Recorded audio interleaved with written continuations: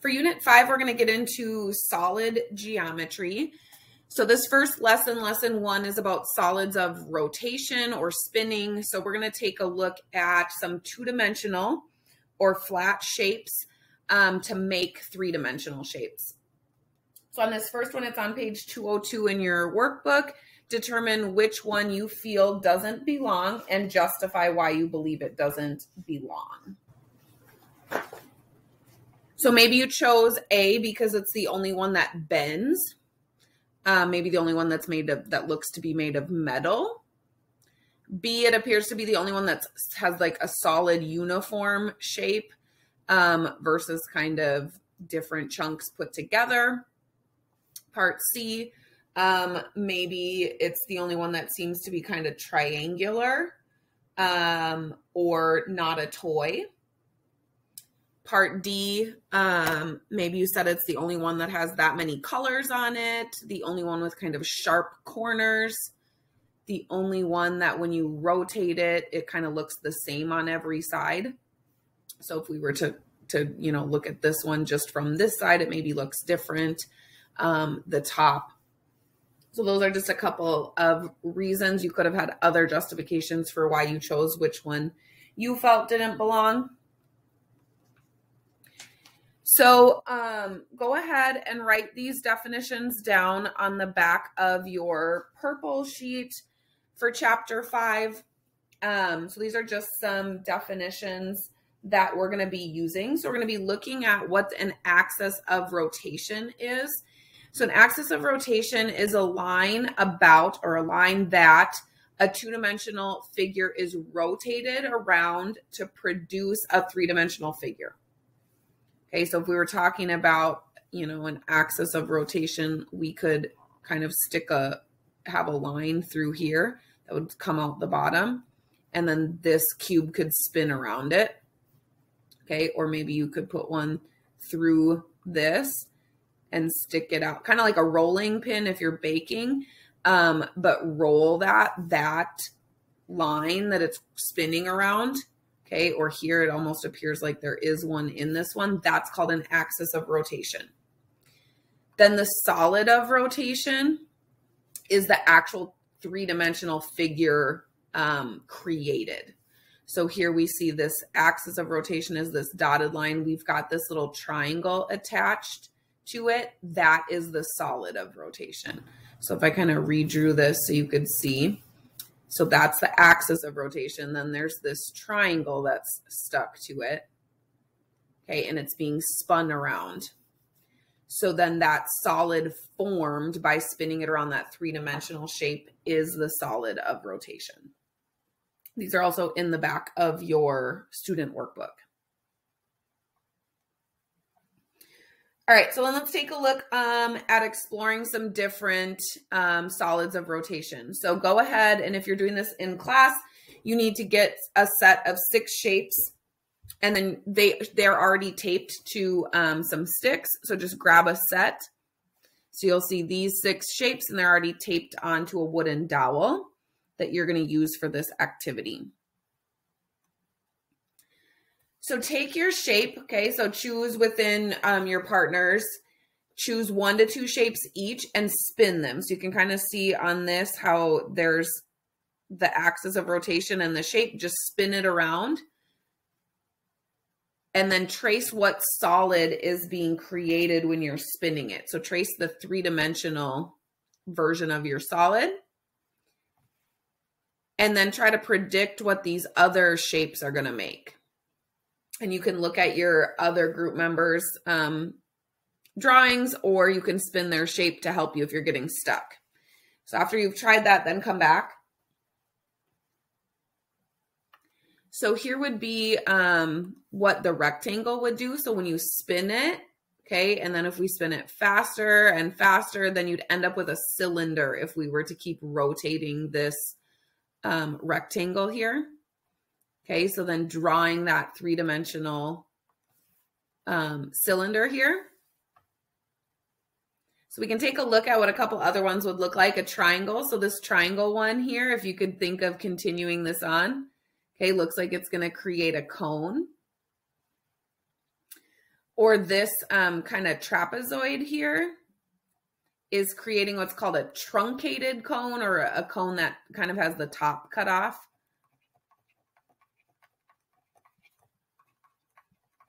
Okay, so it's not a full triangle like this top one here was a triangle.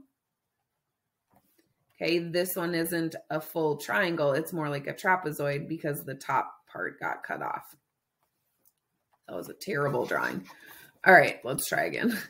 Okay, so then this top chunk got cut off. So then you end up with a truncated cone. Or we looked at the rectangle. You could also have a circle. Okay, so if we had the whole circle on the stick, so if we had that stick and then we had the whole circle on it, you could create a sphere. You also have the example that you only have half of the circle. Okay, so you don't have the full circle and it is still creating the sphere. So you don't have this part.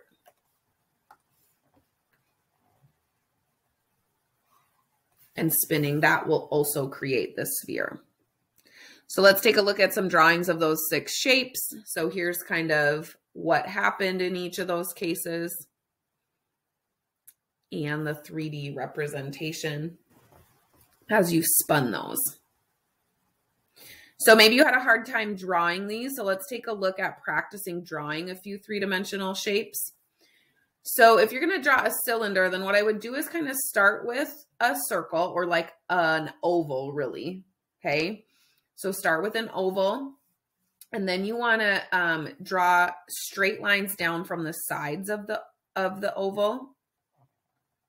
Okay, creating the height of your cylinder, and then do a curved, do a curved line at the bottom. Okay, to finish off that circle, and then you can do a dotted line for the back to show that that's behind it. For a sphere, you can draw a circle.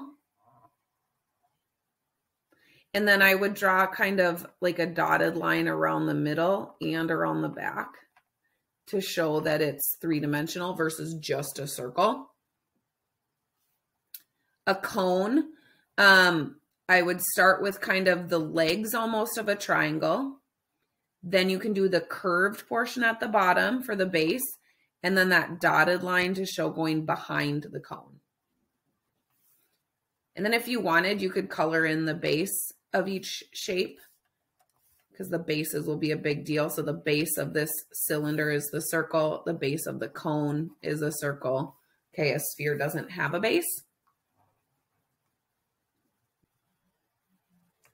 So let's practice drawing these when we're looking at these axes of rotation here. So if you're trying to draw this 3-dimensional shape, but draw the 2D shape that when spun around the axis will create this vase.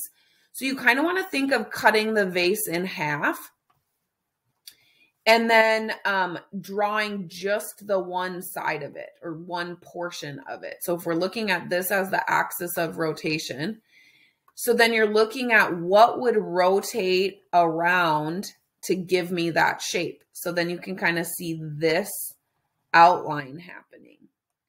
And so that's what you're wanting to draw, okay, as your picture that will create that drawing if you spun it around the axis of rotation.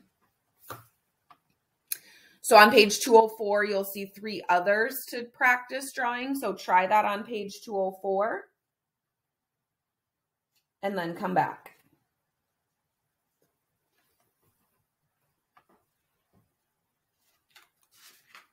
So here's some examples of drawings that you could have come up with.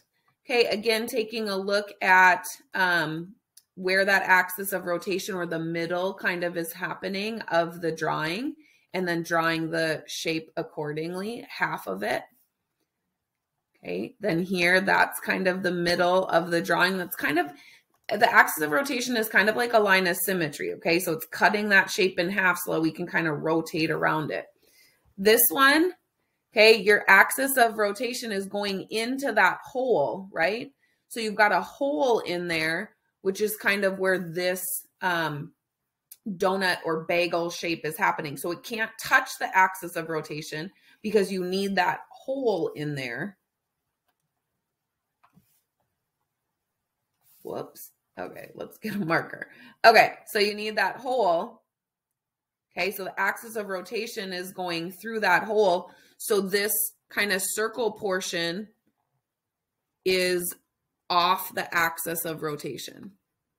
Okay, so you've got this circle and you can kind of think of it rotating around here, creating that almost like a tunnel. Like if you cut it, you'd have like a tunnel going through there. So discuss with your partner, which ones did you think were the easiest to draw? Which were the most difficult? What would be the difference between rotating the two-dimensional figure that outlined the whole figure versus just half the figure? So when we talked about here where we could do the entire circle, okay, to create a sphere versus what's the difference if we only have half of it? Okay, so if we have a whole circle taped versus half of a circle, what would be different? And then is there any two-dimensional figures that we could spin to create a rectangular prism? So a rectangular prism means a rectangular top, front, side, back, everything's a rectangle. So discuss that and then come back. So this first one, up to you, what's easiest, what's hardest, that'll change depending on who you are. What would be the difference between rotating half the shape like we've drawn here versus drawing the whole shape? So if you drew the whole thing, you really only need to rotate this 180 degrees. Okay, if you rotate 180 degrees, it'll give you this full three-dimensional shape. Okay, because both sides would go and you would get the whole thing. So if you had only half of it, then you're going to have to do the 360-degree rotation to get all the way back around. So if you have the whole shape 360, half of it, or the half of the shape 360, if you have the whole shape, you only have to rotate half a rotation or 180.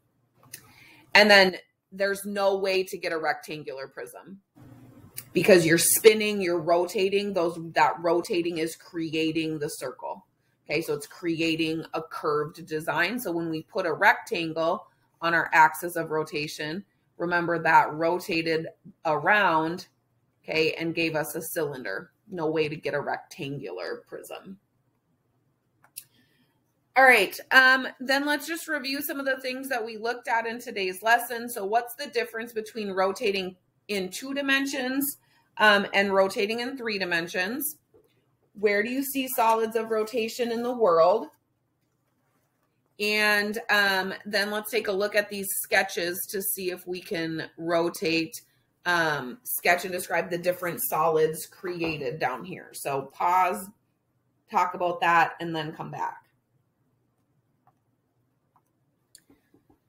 So when we did 2-dimensional rotations, when we were doing reflection, rotation, translation, that just rotates around a specific point. Okay, so you're rotating around a specific point on a 2-dimensional surface. So you're just moving that 2-dimensional shape. Versus 3 dimensions is rotating out around in space and it's creating a solid. Okay, so it's creating a whole solid versus just moving the shape on the piece of paper. Then where do you see solids of rotation in the real world? So maybe like the axle of a car, because that's rotating your tires, the earth spinning, okay, spins on an axis of rotation, pottery on a pottery wheel, okay, or like a basketball as you're shooting a basket, the ball would be spinning on an axis of rotation as it's released from your hand. A baseball, okay, similar thing. Sketch and describe. So if we look at these shapes down here, so this dark black line is the axis of rotation. So if we rotate this one around, it's going to be a solid cylinder. Okay, so it's going to rotate around top and bottom here and create that cylinder. This second one is off the axis of rotation. So this one is going to still rotate around, but it's going to have a hollow middle. Okay, so it's going to be a cylinder, but it's going to have space in the middle or an empty spot in the middle. Then the axis of rotation here is horizontal, so this one's going to be rotating around this way. Again, it's off the axis of rotation, so it's going to have a hole in the middle. Okay, so similar to this one, just up and down now instead of left and right because of the axis of rotation being horizontal, but has that hole through the middle. All right, so lesson summary here. So take a coin and spin it. So if you thought of this as like a penny, you could spin it around. You can see that you're going to get a sphere.